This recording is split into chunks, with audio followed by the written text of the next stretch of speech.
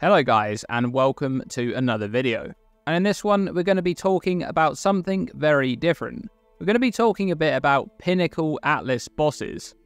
So why am I talking about this? Well, you may have noticed that we haven't had any new Atlas bosses added to the game in quite a while.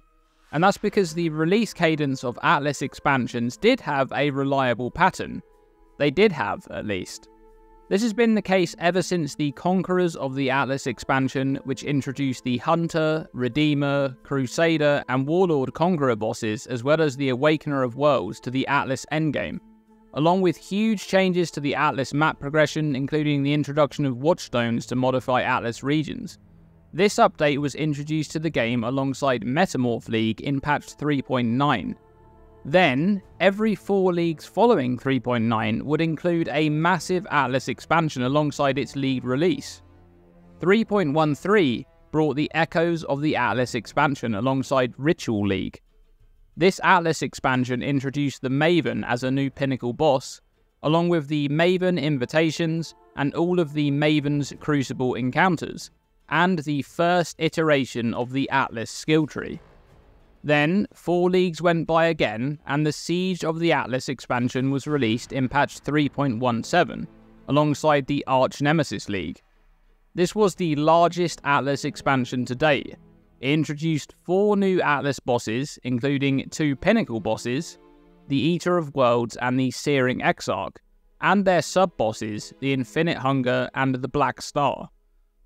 The small Atlas passive tree that was introduced in 3.13 was replaced with a gigantic Atlas passive tree, allowing players to pursue any type of content that they liked in the endgame.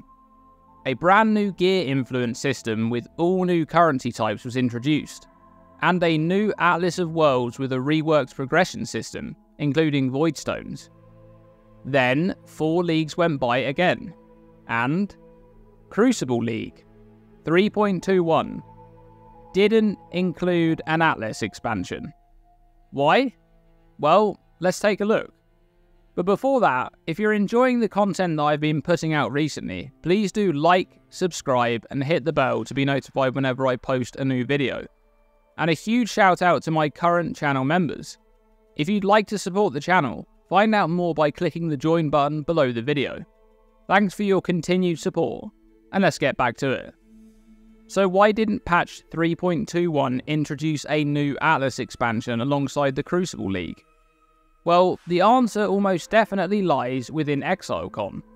You see, it's very likely that GGG wanted to hold off on the Atlas expansion so they could hype it up at ExileCon, just like they did at the 2019 ExileCon with the Conquerors of the Atlas expansion.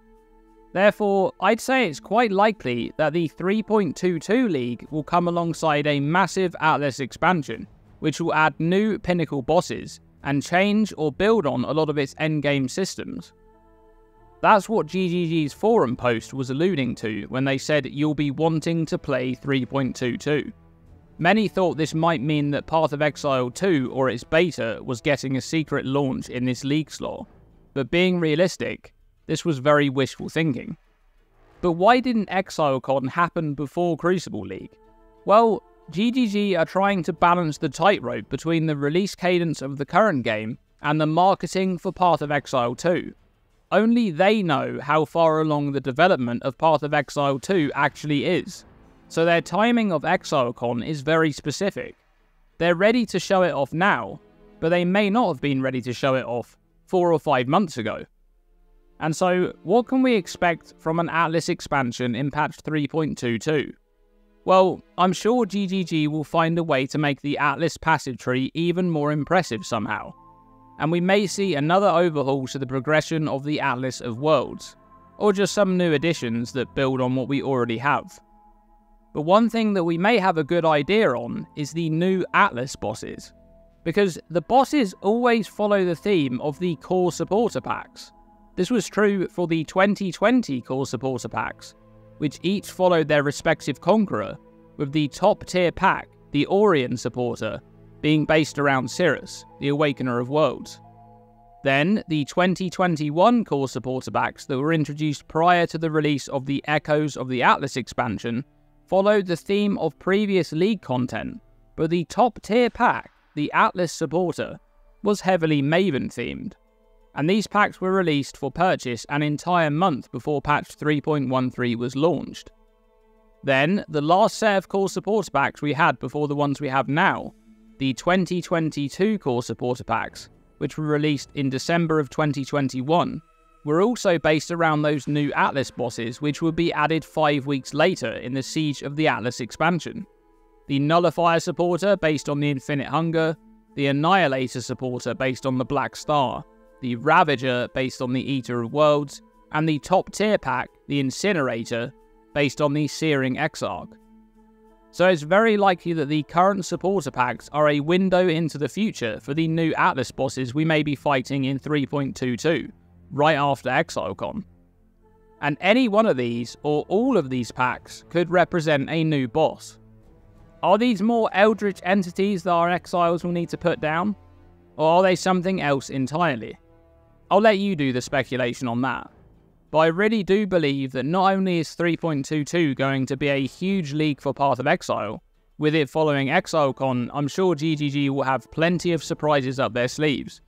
But I also think it's going to introduce a massive Atlas expansion to the game as well. And this is also likely to be the final Atlas expansion before Path of Exile 2, which could mean we'll be getting some hints as to the direction we're going in for the next chapter of the game. Let me know what you guys think about this by commenting below. Do you think 3.22 will include an Atlas expansion? And what about those bosses? I'm not a big lore guy, so maybe someone else can speculate on those. Thanks for watching, and as always, stay tuned and stay safe.